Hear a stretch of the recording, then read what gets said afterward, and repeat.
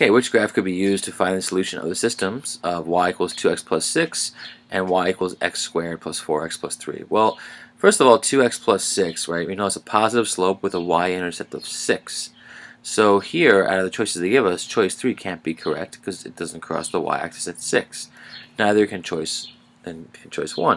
And the two remaining choices, I know it has to be 4 because when y equals x squared, or I should say when y equals a positive number times x squared and then plus 4x plus 3. Well, this number right here, if it's positive, it opens up. It's a positive parabola.